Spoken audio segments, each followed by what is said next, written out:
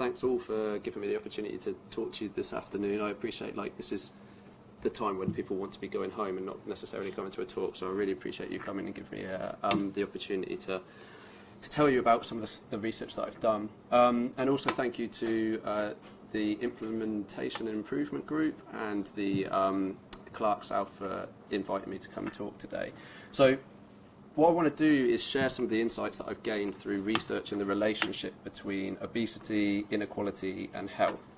So you should all have a copy of the evidence-based comic that I created with the artist Jade Sarson. So I was actually, this lecture was written for, I got given the Margaret Mead Award lecture for social sciences by the British Science Association. And so this lecture was written for the British Science Festival. So it's written for a public audience, but I find that works. I imagine in the room here we probably have people from all different disciplines. So if you are a psychologist, don't worry, you will be able to understand this because it is pitched at a public audience. So what the lecture was named after, like, the pioneering anthropologist Margaret Mead. So it seemed appropriate to start the lecture with some of her own words to help explain why I chose to communicate my research in the form of a comic. So she, oh, by the way, you know when you've made it when you've got your face on a stamp, don't you? Like that, like if you're an academic and you've got your face on a stamp, you've done well. So yeah, she said, if one cannot state a matter as clearly enough so that even an intelligent 12-year-old can understand it, one should remain within the cloistered walls of the university and laboratory until one gets a better grasp of one's subject. So what I'm hoping to convince you by the end of today is first, yeah, that they were right to let me out. So as well as being a researcher, I also co-founded an art collective called AWL, or Act With Love, to give it its full name. We work collaboratively with artists and designers to make scientific evidence accessible and engaging for as wide an audience as possible. So the Weight of Expectation comic is one example of the work that we do. So here is Act With Love. But it's also part of a much broader series of work which we've called the Picturing a Thesis project. And what we're attempting to do in this project is distill an 80,000-word thesis into a series of artworks. Now, this is partly to save people the trouble of reading what is otherwise a perfectly serviceable doorstop, but it's mainly to convince people of the arguments within that thesis. And so I'll use artworks throughout the time I have with you this afternoon to illustrate my argument, which is this. The way that we currently approach the issue of obesity is unfair, ineffective, and needs to change. And let me explain why. So, due to scientific and social progress, the threat of infectious disease is much less severe than it used to be. Now, the vast majority of deaths are caused by non-communicable diseases. So, for those not familiar with this term, these are diseases that can't be passed from one person to the next through the spread of germs. For example, cardiovascular disease, cancer, diabetes, mental health conditions. So naturally, the focus in public health has shifted to treating and preventing non-communicable diseases. Obesity is often spoken about as one of the biggest threats to public health. This is because of its association with non-communicable diseases.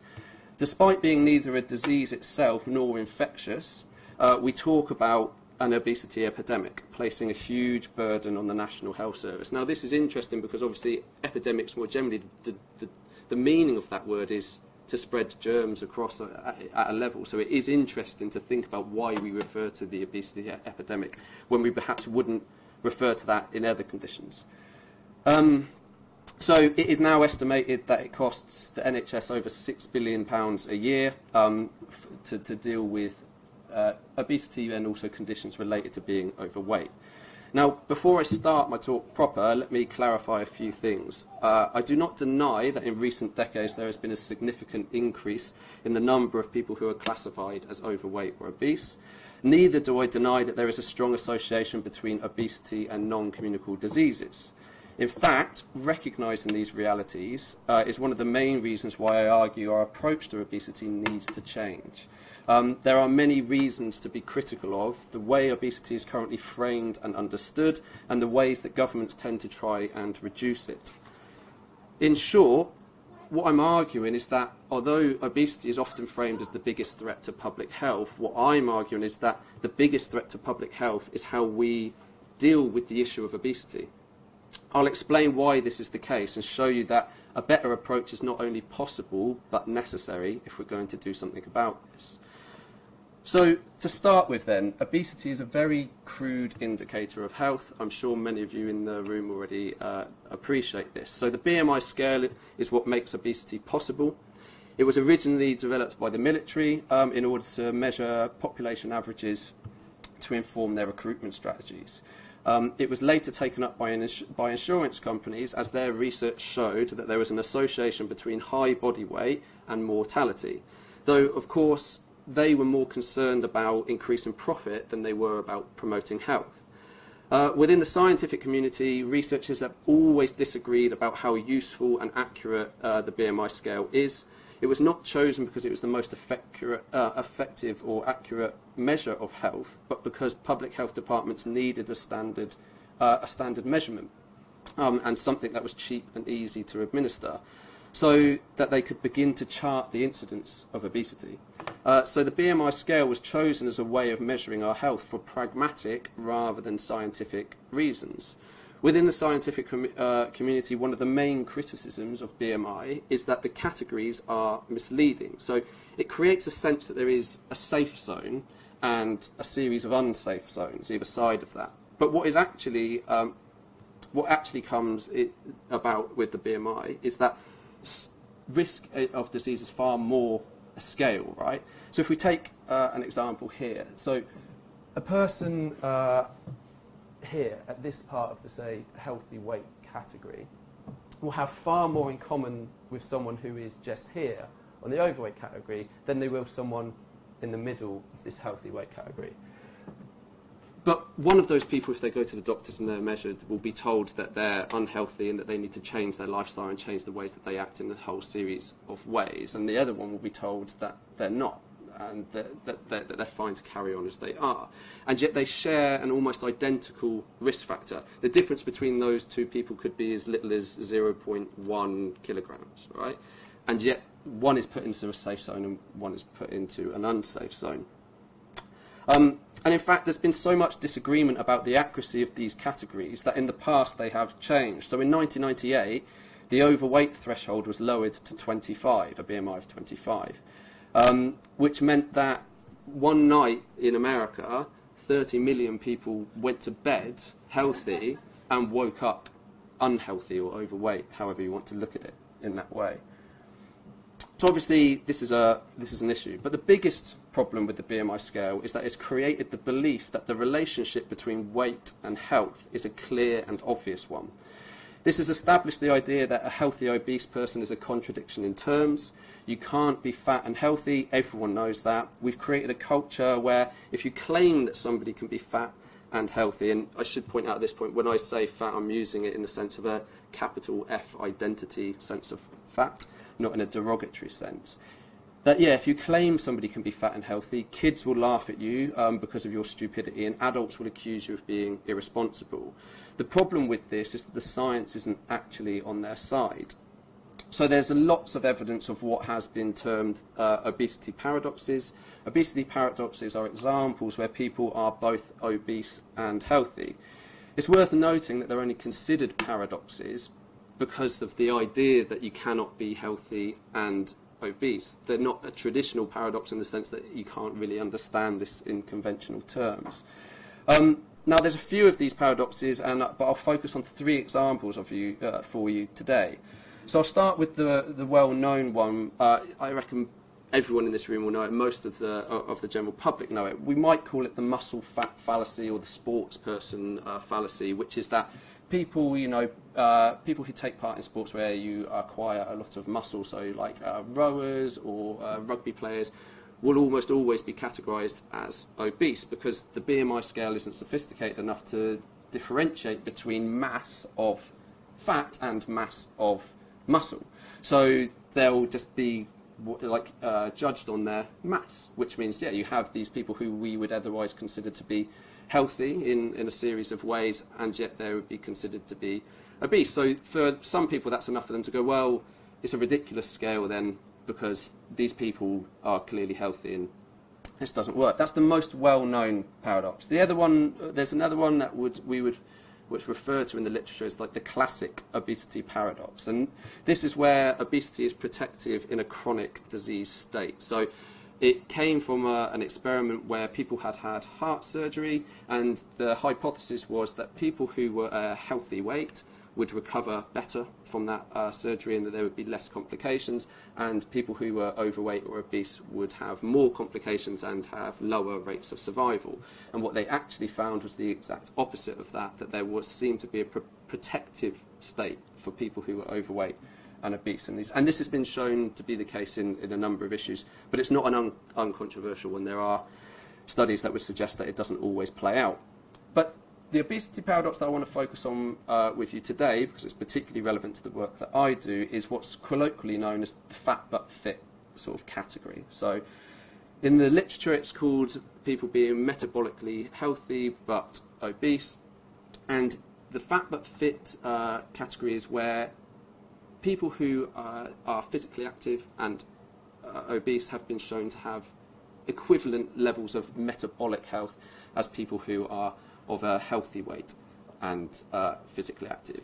So if you think about it, this comes from studies where, like we're talking big sample sizes, where you've got lots of people who are obese, and yet some of them have healthy metabolic states and others don't. So these are seemingly they're all the same and that they're all obese. So how do we understand as scientists why some of them are healthy and some of them are unhealthy? So in the studies they started to look at different variables, and one of the variables they looked at was physical activity. And they found that if people were overweight or obese and physically active, that this transformed obesity to sort of being in a benign state, really, that it didn't have this health impact on people that would otherwise be expected and is associated with obesity. So what this tells us is that physical activity seems to be a far more reliable indicator of health than obesity, and this is incredibly important for two main reasons. One, it should lead us to ask one of the most fundamental questions in science. That is the question of correlation or causation. So let me explain. Now, it's a popular belief, and one that I'm benefiting from personally right now, is that people who wear glasses are intelligent, right? So now this is a classic example of correlation rather than causation. For instance, I could give my glasses to anyone and they wouldn't acquire the knowledge that I do or don't have. Do you know what I mean? So this is a classic instance that the glasses don't make me clever, but lots of clever people seem to wear glasses, and so therefore there's a correlation. But it isn't a causation, right? So in the context of obesity, if someone can be both obese and healthy, we have to ask, does obesity cause ill health, or is it just correlated with it? Is it actually inactivity rather than obesity that is the cause of these non-communicable diseases? The evidence would suggest that it is in a lot of health measures that this might be the case. Now, the second reason is related to this. So if someone can be healthy and obese as long as they're physically active, then our cultural obsession with weight loss cannot be justified on health grounds. So the evidence shows that almost all successful attempts to lose weight are short-term. People lose weight and then they gradually put it back on again. Vast swathes of our society are stuck in a cycle of yo-yo dieting, which is, known within the scientific literature as weight cycling. And the evidence suggests that this off-on, on-off-off, on sort of cycle that goes round and round is actually bad to your health compared with maintaining a relatively stable weight, even if that happens to be overweight or underweight. So instead, but we don't just look at this and think that that's problematic. We could, though, instead do away with this contemporary tradition and focus on supporting people of all weights and sizes to be physically active. That's what the evidence would seem to be suggesting would be the logical thing to do. So then, the solution, and I think I'm coming up to maybe 40 minutes, is to tell people that BMI, that we shouldn't worry about BMI and that instead we should focus on being physically active. Well, almost, but not quite. And here's why. So, lifestyle modification is said to be both the cause and cure of obesity. The idea being that modern society's changed everyday life in ways that promote weight gain. Despite recognition of the social drivers, prevention strategies currently approach obesity as the outcome of personal choice and willpower. This is well illustrated by our national public health campaign, Change for Life. You all have all seen this slogan. If any of you have managed to live in the last 10 years and missed this slogan, I need to recruit you for some research, because that's incredibly impressive.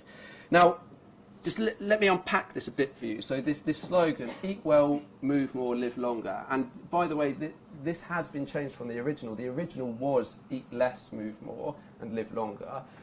They were challenged by a series of people who obviously have interest in and vested interest in looking at eating disorders, and the idea of promoting eating less is problematic. But still, this idea of move more. If you think about this, move more, it assumes already that you don't move enough, right?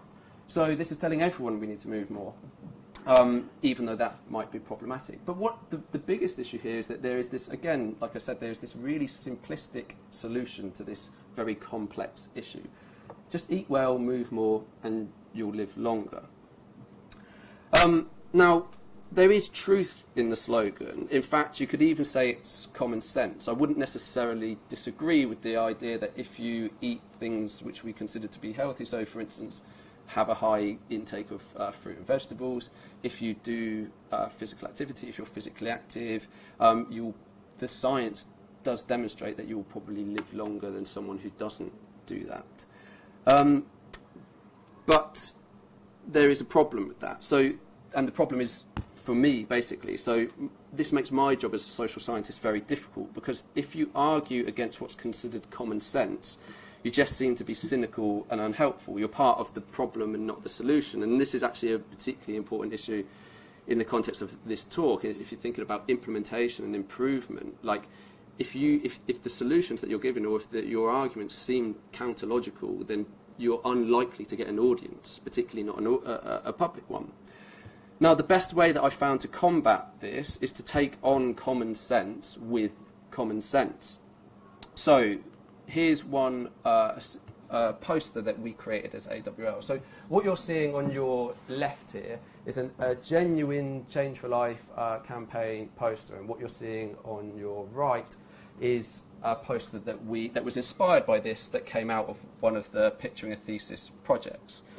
And let me unpack this for you, because what this poster here, the genuine one, is doing is something that's quite subtle, actually. Although it's brutal in its application, in that it's separating all of society into two groups of people, essentially. So, hands up who wants our kids to live longer. Who says no to that, right? Nobody says no to that, right? So, straight away you're a good citizen, you live a healthy lifestyle, and you want your children to live a healthy lifestyle, and you'll support your children to live a healthy lifestyle. And if you don't do that, you're obviously a bad citizen that wants children to die before their parents. Like, subtle, but there, right? But what it's doing on a bigger scale than that is it's moralising the condition. It's injecting the issue with a morality, because it's about the individual. It's about, look, we have a choice. We either want our kids to live longer or we don't. And if we want them to live longer, we comply with these sets of standards, because it's just about making choice about whether we do that or not.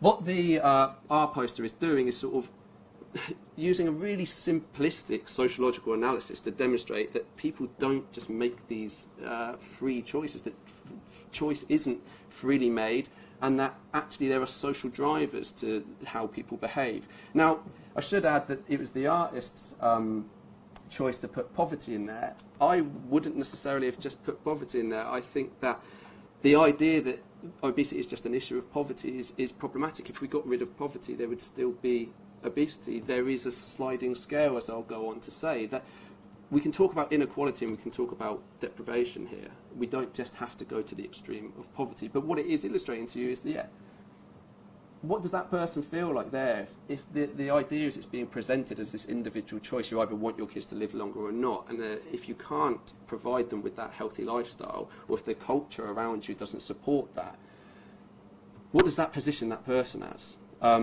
it completely moralises the issue. So the Change for Life campaign places all the emphasis on personal choice and individual responsibility. And it's important to note that that was a social marketing campaign. It cost about £20 million to do. All it was ever supposed to do was essentially be advertising, telling you to do this, telling you that if you eat well and move more, you'll live longer. It's just information. It's not designed to change anything, unless, obviously, education leads to change, which we've got years and years of evidence to show that that isn't always the case. It's a necessary requirement, but not one that's sufficient.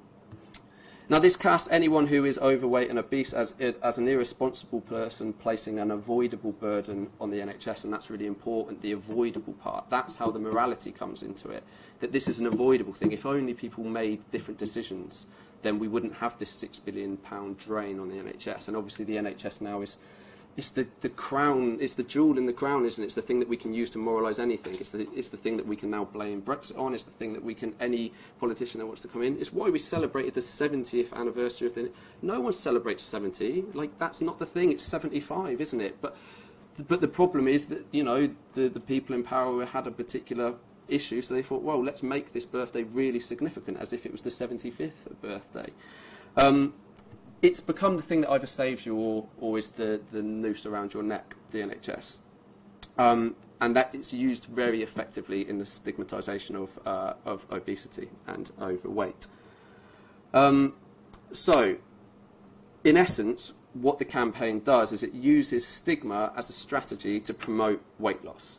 Now, if we lived in a society where a healthy lifestyle was freely accessible and a realistic option for all, then this strategy may be effective. But we don't. How do I know this? Because of all of the evidence demonstrating that the link between that there is a strong link between inequality and obesity. For instance, only a couple of months ago, the Food Foundation indicated that over 4 million households, that's households, not individuals, 4 million households in Britain were unable to afford to follow the government recommendations for healthy eating. Now let me put that into context. 14 million households, let's say that a minimum of 2 people lived in the households, 28 million people, that is half the country. And if we go back before and we think about Change for Life, the first bit is eat well. How do you eat well? Follow government guidelines. Half the country are not able to afford to follow the guidelines that the government are putting, which really highlights the sort of lunacy of providing a social marketing campaign to try and resolve the issue of obesity. So, yeah, that's some context. And this is where an appreciation of social context is key. We live in one of the most unequal societies in the world. Professor Danny Dorling recently described or declared the scandal of our times as the biggest gap in life expectancy recorded in Britain since the recession of the 1880s. And in this, he was referring to the 14.4 years difference in life expectancy between the relatively deprived or very deprived city of Glasgow and the affluent borough of Kensington and Chelsea. Now, because I wrote this talk for the British Science Festival, it seemed appropriate to mention that 150 years ago, when that was last the case, Louis Pasteur and Robert Koch had only just established germ theory. So, to put that into context, like previous to germ theory, we thought that disease created germs, right? So we thought that when people got sick, they created germs, not that germs made people be sick. That's how primitive we were in our science about public health. And that's the position where people, the last time we had this difference in life expectancy, and yet for all of the progress that we've made, we've still got an equivalent gap in life expectancy. So for all the scientific and medical advances we've made since then, health inequalities persist. And this is because health is largely socially determined. Almost all the ways we measure health follow what we call a social gradient, sometimes referred to as the health-wealth gradient. And here's what a health gradient looks like.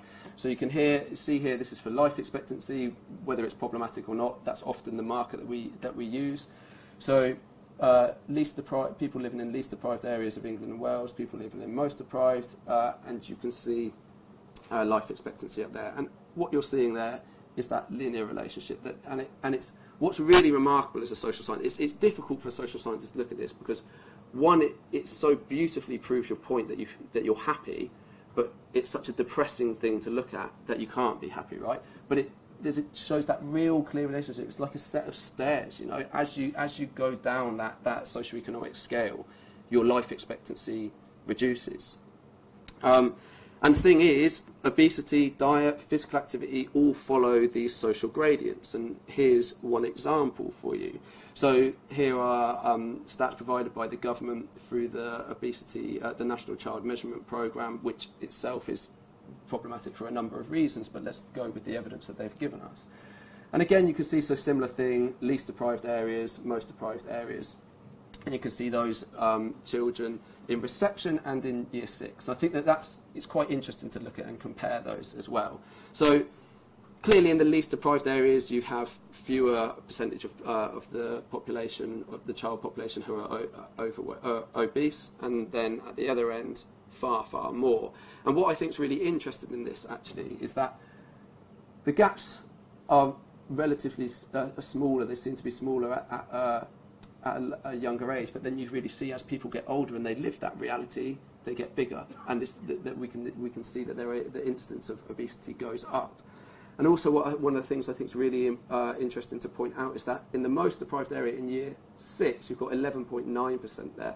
That's still higher than in the least deprived area when you get to year 6, right? Now, to me, that seems like quite significant, really, that you have those 6-year gap. In that 6 years, the people who are living in the most affluent area still have only caught up with the people living in the most deprived areas 6 years before them, right? And then by the end, when you're looking at year 6 there, you've essentially got a quarter of that population who are obese. So that's the reality of it, okay? So social disadvantage clearly inhibits people's capacity to live what we would call a healthy lifestyle. This is why the prominent epidemiologist, Michael Marmot, wants us to focus on what he calls the causes of causes, or what Rose called the causes of ill health. What he means by this is that while lifestyle factors like inactivity may be considered causes of ill health, what are the causes of those causes? So, for instance, if we all know that being physically active is good for our health, why don't we all follow that? So looking at these social gradients, as a social scientist, the answer seems obvious. Social inequalities are key. In all my time researching these issues, working with people who live in some of the most deprived areas of England and Scotland, I've never met anyone who didn't know that eating fruit and vegetables and exercising was good for them. I did, however, meet lots of people who found it difficult to live this lifestyle because of their social circumstances. Simply telling people to eat well and move more won't prevent obesity because it doesn't deal with the root causes. It's a bit like this. You can use water to put out fire, but fires are not caused by a lack of water. And I know you agree with this logic. It's the reason why when you left your house this morning, you didn't turn around and hose it down in the hope that it wouldn't be on fire when you got home, because you appreciated, one, that's over the top, and two, you do that enough times, your house will fall down irrespective of whether there was a fire or not. It has its own set of problems. So, if we're serious about reducing obesity, we need to tackle the inequalities that are driving it. But we don't do that. Instead, we say, isn't it strange that all of these poorer people make terrible decisions and all of these richer people make excellent decisions? By addressing obesity in this way, public health blames the victim, essentially.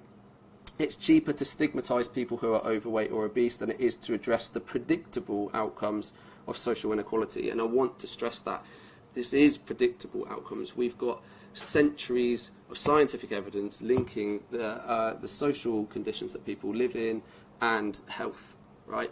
We know this is all predictable. It's all predictable, and yet we're still here in 2018 doing things that basically are sticking plasters on much bigger issues. So a better approach would be support, not stigma. We need to approach obesity as a social issue rather than a personal failing. Until we do this, not only are we missing the point, but we're making more problems for ourselves. And this is actually what the Weight of Expectation comic is all about. So It's based on a year that I spent with 3 weight loss groups in one of the most deprived areas in the UK. Now, these groups met at a local leisure centre that was built as part of a 10-year funded intervention to try and improve health in some of the most deprived areas in the UK. For those of you who are familiar with it, it was a new Labour initiative where they focused on what were not particularly nicely labelled sort of ill health black spots. But the idea was the interventions would be a 10-year programme where they would try and focus on the social determinants of health to improve health, so rather than focusing on the individual, focusing on those social causes. And I went in after that intervention and was looking at what had happened. Now, one of the things that had been set up, irrespective of the fact that it wasn't to focus on lifestyle, was weight loss groups. And there was 3 of them. 2 of them were exclusively female, and 1 of them was exclusively male. Now, we can save discussions about how I was able to, let's say, infiltrate exclusively female, 2 exclusively female weight loss groups to the pub. They're good stories, and I've done far more Zumba than any 31-year-old man should have done. But I was able to, and it was not problematic. I can talk to you about that afterwards. But they met up on a weekly basis, and there were 90-minute sessions. There was half an hour where they would get weighed. It was sort of semi-public, as in they were all in a room and they would get weighed, and their weight would be recorded, so the focus was on losing weight. And then they would have an hour of physical activity, so they'd go and do physical activity. And you could see this playing out in the comic. So, as you've seen from the social gradients that I've already presented, the people who live in less affluent areas are disproportionately disadvantaged by inequality and obesity. So, predictably, I was interested in finding out about how this affected their lives. And I learned a lot from these groups. It was clear that they were all forced to negotiate obesity stigma in their everyday lives, and that being stigmatised actually made it more difficult for them to lose weight. This is what pretty much all of the research on obesity stigma shows. Not only does stigma not promote weight loss, but it actually promotes weight gain, for instance, through things like comfort eating and exercise avoidance. So through comfort eating, we know that when people are in positions of stress, that will cause some people to reach for sort of coping strategies, and one of those, the most readily available things, tends to be things that also make you put on weight. Exercise avoidance, there's a really good illustration of this here. Like, it's always seemed particularly cruel to me and counterproductive that we stigmatise bigger bodies and then promote swimming as one of the best ways for people to lose weight because it's non-weight bearing, right? So we create a situation where people are made to feel grotesque in their bodies and that they have something to be ashamed of, and then we expect them to get half naked and go to a public forum and think that that's just going to be unproblematic and easy and that anyone should be able to overcome that. And it's this page, actually, which most people have connected to and connected to in the most emotive ways through the comic. This is the page that people often come and talk to me about. This is the page that people want to share their experiences about with me. And the part of my research that I want to focus on with you today is not what obesity stigma made people do or not do, so whether they comfort ate or whether they were physically active, but rather how it got under their skin. So because obesity is framed as a personal failing that places an unnecessary financial burden on the NHS, the behaviours associated with weight gain are also moralised. People don't just talk about being healthy or unhealthy, people talk about being good or bad. What I found working with the weight loss groups was that the stigma attached to these bad behaviours, or so-called bad behaviours, gets under the skin and is felt in the flesh. Now, let me explain what I mean by this. So, bearing in mind, I went to 3 weight loss groups a week for a year. That's like, what's that? And had about maybe 20 people would be in each of those weight loss groups, so that's 60 people a week.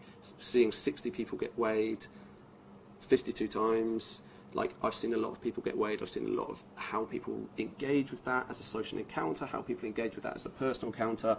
Like, I've seen a lot of that. And what happened all the time, pretty much every single weight loss group I went to, what would happen is people would come in And before they've got weighed, they would say, I know I've put weight on this week. And they wouldn't just say this as a cognitive thing, right? They would say, I feel fatter, I feel bigger. People would talk about my trousers feel bigger, like I feel like I'm pushing against the buttons on my clothes, I feel bigger within my own clothing, I just feel bigger. Some people would talk about being able to see that they were bigger, that their stomachs were bigger, that their bodies looked different. But all the time they were wrong. Not all the time, almost always they were wrong. They would get on the scales and they would find out that they had either stayed the same or lost weight. And they couldn't understand this because they had the experience of, they actually knew that they were bigger. They could feel it, their clothes felt tighter. They just knew that they had. And then it turned out that they hadn't. Now, this happened every single week in all the groups with different people. Now, this is what I call the weight of expectation. If group members engage, how I try to explain it is that if group members engaged in so-called bad behaviours, they came to internalise the stigma that was associated with those behaviours, to feel a sense of guilt that manifests itself as a feeling in their body. Even if they had not put on weight, they felt the gravity of their actions. They expected their bad behaviour to lead to weight gain, and this expectation made them feel heavier even if they hadn't put on weight. Hence why I describe it as the weight of expectation. Now, this might seem far-fetched to you because we tend to think about mind and body as being separate. You can see this in the way that we talk about physical and mental health. And this has a long philosophical tradition, what we'd call Cartesian dualism. By the way, if you've been a philosopher and you've had like an impact for over like 100 years, like that's kind of good, but it's also set us back. So Descartes has one of the most known expressions, right? It's right up there with like Shakespeare's to be or not to be, like I think, therefore I am. Now I think this is one of the most misunderstood expressions in English culture. I think most people think what it means is that I think, therefore I am clever. Like it's considered like I'm a thinker, right? That you think it's about something, like it seems like an educated thing. Like I think that it's about me as a person who thinks. What it actually was is it's an answer to an existential question that Descartes is looking at. He's trying to figure out, how do we know that we exist, right? Like how do we know that we exist? How do we know that we're not, for instance, just a figment of a dream, right? Now, Descartes trying to explain this, like, and if you think about it, if you go through the logical things, right, how do I know that I'm just not in somebody's dream? So, well, you go, well, I can touch someone. Well, you can touch someone in a dream. Like, we've all had dreams, and they're incredibly real. Like, I've had that dream where I've won £1 million, and I was still not conscious, and then, you know, that bit where you sort of come into sort of that half consciousness, and you have to choose whether you're going to wake up from whether you wanted to be in that reality or not. So that thing of I can touch someone, well, you could do that in a dream. Well, I can have a conversation with someone, you can do that in a dream. So Descartes trying to find out, like, how do I know that we're not just in somebody else's dream, right? How do I know that that's not the case? And his solution to that is saying, well, I can think, and no one could have control over that. No one could control my thoughts. These are personal to me. Therefore, if I think, I must exist. Even if it's not in the physical world, I must exist. I exist. My consciousness exists. Now, that's great. It answers a sort of philosophical conundrum in one way, but what it's also then led to is an elevation of mind over body. We tend to think that the mind is like the captain of the ship, the sort of, this is just like rag and bone, isn't it? And this is the smart one. This is the thing that does everything. But the evidence demonstrates that the health of our minds and our bodies are entirely interconnected, and we're getting more and more evidence that links these two things together. So most of you already believe the logic of this theory anyway. So if you think about like the businesswoman or the businessman in a really stressful job, and the idea that they would have a higher risk of having a heart attack, we all sort of buy that. We think that works. So think about something like the placebo effect. We have scientific evidence to show that the placebo effect is real, right? So that's a thing where the placebo is like something that isn't real, but it has a physical encounter. And then something like embarrassment. Think about embarrassment. Embarrassment is an entirely socially constructed emotion, right? What embarrasses me won't embarrass you, and what embarrasses you wouldn't necessarily embarrass me. And yet the response to that socially constructed emotion is physical. You feel red in your face, you start to sweat, right? Do you have that? Sometimes when you walk and you remember a thing that was embarrassing that you did about 10 years ago, and you sort of like, you get tenser and you get smaller. Like, there is a physical reaction. So in all of those examples, these are social things. These are things that sort of could be different. We could understand them differently, but these are sort of out in the ether, and yet they get under the skin and have an impact on your body. They have a physical impact. So that's the same theory that's behind this idea of the weight of expectation. So just as in these examples, it's a type of psychosomatic stress, a type of mind-body stress, basically. And my argument is it's a reaction to obesity stigma. And what's really interesting is that research published only last month showed that people who experience obesity stigma have higher levels of a hormone called cortisol. So cortisol is known as a stress hormone. At times of stress, our body releases it. It's also related to fat storage. So apparently it has a sort of evolutionary design that when we experience stress, that would have been in times of like starvation. So this hormone came out, so it would store any food that we did have, it would store as fat so that we could survive, basically. It's a hormone that, it doesn't really work now in the modern time when we don't, in Western societies for the main part, don't have this famine anymore. And what's really interesting, they can measure cortisol in hair. They can take hair samples. It's kind of like rings in a tree trunk where they can say, this is about how long a month is. Therefore, we can see that you were more stressed. There's a component of cortisol in your hair at this point. So this is an example of how obesity stigma gets under the skin. And it makes me suspect that cortisol is likely to be involved in the feeling that I describe as the weight of expectation. But obviously, need to do more research on that, which is what researchers say because they need to stay in a job. And we do know for sure, though, that cortisol encourages fat storage, which of course indicates that obesity stigma is counterproductive. What was clear in the weight loss groups that I observed was that the weight of expectation made people's bodies less knowable to them and was emotionally draining. This didn't promote weight loss. Most of the group members maintained a relatively stable overweight, a weight that was outside of the healthy BMI zone. Instead, being stigmatised just gave group members one more thing to worry about, one more thing to deal with, and made weight management far more unpredictable and challenging. And if you talk to people who are involved in weight management, one of the things they will tell you is absolutely essential is having a real awareness of your body and sort of knowing your body, and not so this idea of confusing your objective and your subjective experience of your body would be problematic.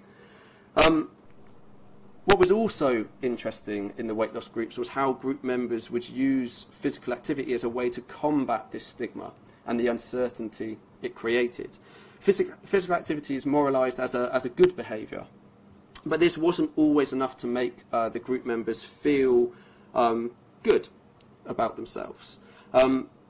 They needed physical evidence of this. So very often in the groups they would talk about, and this was something that the men and women would say, that I want to get a sweat on, we need to get a sweat on. They would want to see sweat, they would want to experience it, and lots of it as well. They would want lots of sweat. So there was lots of efforts to increase the amount of sweat that they would have.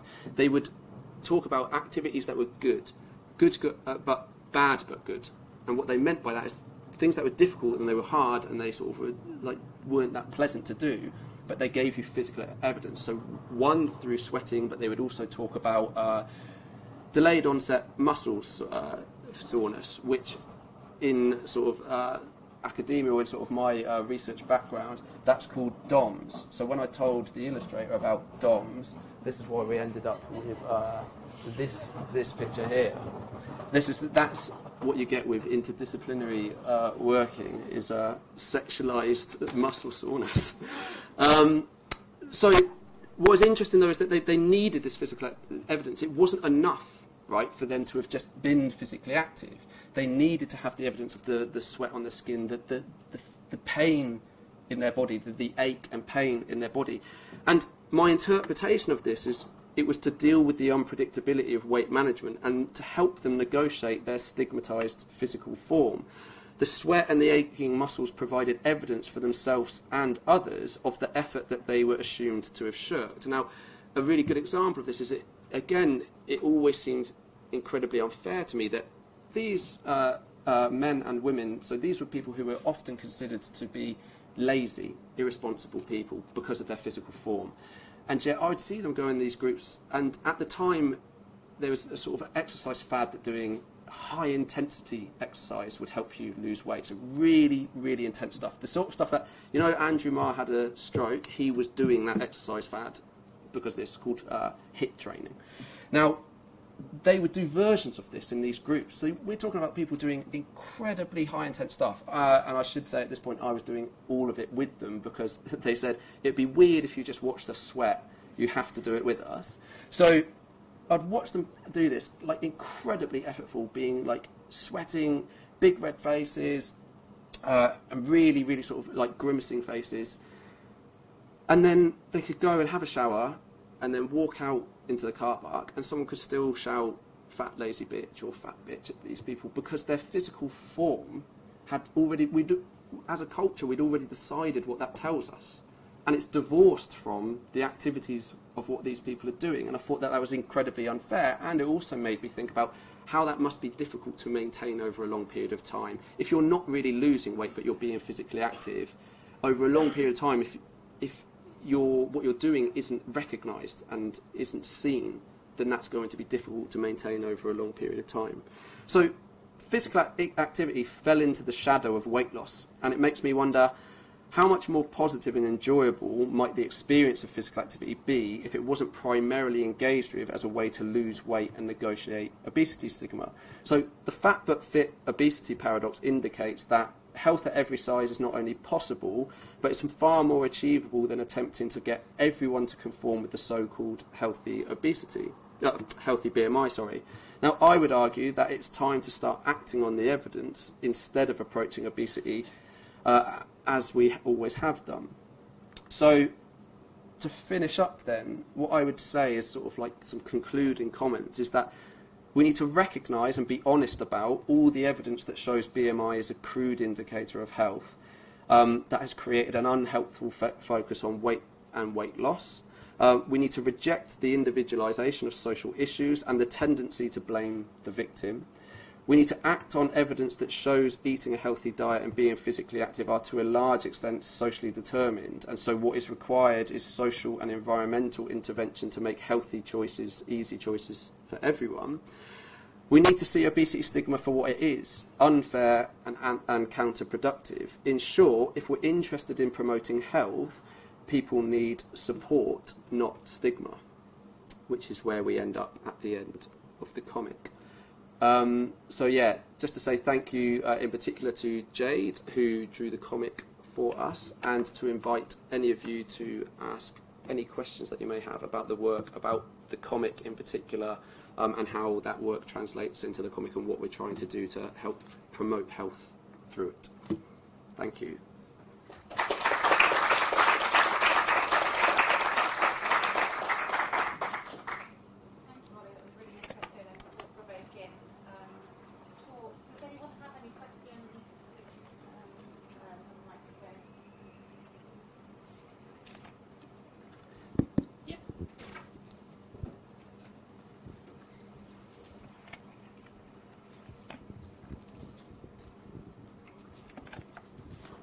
Hiya. Have you experienced a lot of pushback from people about this idea that this whole individual responsibility for obesity and how we shouldn't be blaming the individual for their weight, for example? Yes, and as in, I think people consider that to be common sense. So it's interesting that when you start to challenge it, people want to know why. That poster was one of the artworks that we have, but we have a series of everyone's, and normally I found it is once you start dealing with common sense by also going, but if you're only looking at it within an individual framework, you need to see it in a bigger context. People, so they have challenged, but I have normally been able to bring them round the other way. But I think that one of the biggest issues that we are facing, and why this work is like, this will be a lifetime's work, is because that's so cemented in our understanding, right? That is true. That it is just about individual choices. And it's one of the reasons why, so we did want to put this comic in schools, and I think that that's a really useful thing to do, but we haven't been able to because there's some swearing in it. So schools who are like petrified that parents would complain that their kid got this comic that's got swearing in it. So we've just got funding to take all the swear. So we'll have a swear-free version to put into schools. And what's really interesting, actually, doing the sort of research for that, to what age are we going to go to? In the younger schools, in primary schools, like the kids didn't even know what obesity was. A lot of them didn't know that term, and they didn't understand the logic of the comic, right? They understood that fat people get taken like the piss out of. They understood that as a concept, but they saw it as unfair. But as you go a bit older, then these things are cemented in these things. So it's almost too late, you know, to sort of be talking to adults because they have really cemented ideas. I do think that one of the problems, though, with this is that people can just make a name for themselves, can't they? It's like in sort of, obesity is a media issue as well, and so if you want to get on television, you can talk about, like, so Katie Hopkins, for instance, did us all the favour, of course, of demonstrating that a privileged white woman can put on weight and then lose weight. Miraculous. I didn't know that we could realise that without her having demonstrated it to us. But the fact that show can even get commissioned and go on, it really demonstrates the lack of understanding, because, you know, like, how is that useful? We've known for years and years and years and years that middle class people can put on weight and lose it, right? That's not finding that the actual bigger issue is that there are a whole swathe of people who struggle to live healthy lifestyles because of the conditions that they're in. It's not, but the reason why that programme is made is because that it is cemented, that idea that it's an individual issue. And yeah, so on Twitter I get a lot of people, particularly the pushback is that, predictably so. So I'm told we have time. Thanks so much. It's a great lecture. So one of the things, just for your comment, really, you probably haven't missed the fact that Grimsby was deemed to be the unhealthiest high street in the UK, I think, a few days ago. And there's a whole new, in inverted commas, because it isn't really new, approach to public health through this sort of the nudge concept and yes. the nudge unit that was within the cabinet. Nudge economics, yeah. Exactly. So, which in some ways may be compounding the issue of individual choice, just people being silly enough not to make right choices, so therefore you change the so-called choice architecture, and therefore they're going to do the right thing. So where does that fit in your thinking, if you like, and how do we converse with that approach, which seems to be gaining some traction within public health in the last sort of 10 years?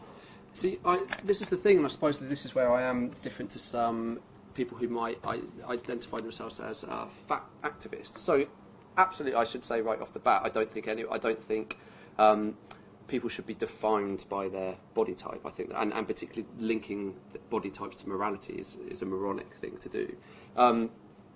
But I'm not someone who so my work more predominantly, and some of the talk I was going to give actually was about inequality and how we address health inequalities. There is a concept within that called lifestyle drift, and so what it is one of the reasons why we still have these massive gaps in life expectancy is because even though we now have, so like the Black Report, which came out in the 1980s, that showed that there are these huge they called variances in health at that point in time.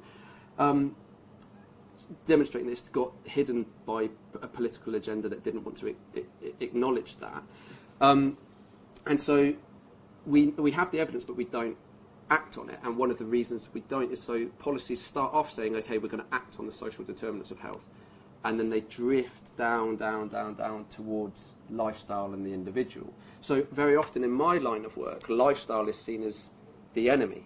So if you talk about physical activity, if you talk about diet, you're on the wrong side of of the fence, right? You're on the wrong side of the war, to be more apt.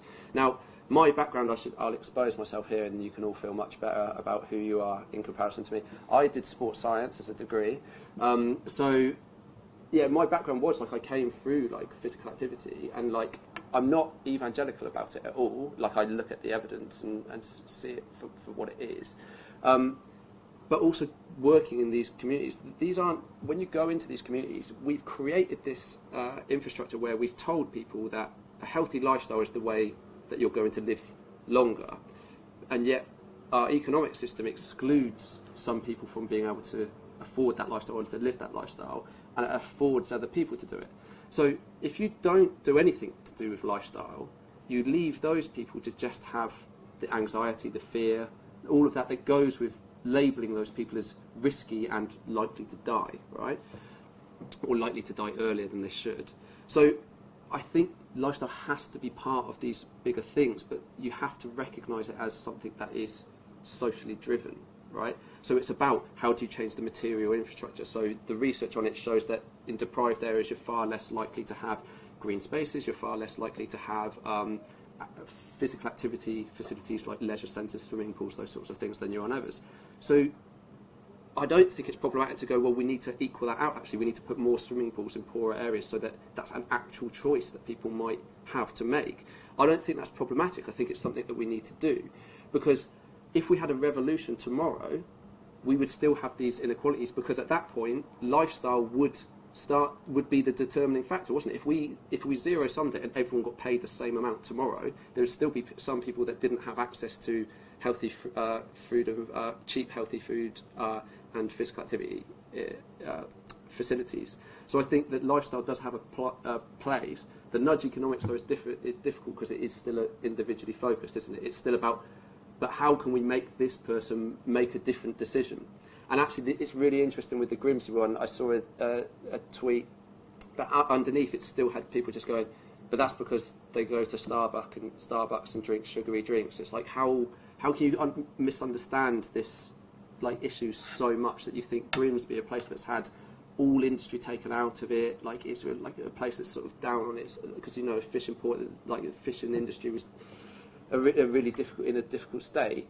And yet you go, but it's still because people go to Starbucks and drink cups of coffee that have like 10 spoons of sugar in it. It's like, that's why we can't resolve this issue. And we're not going to resolve it by going, but with nudge economics, we can make them not drink that cup of coffee.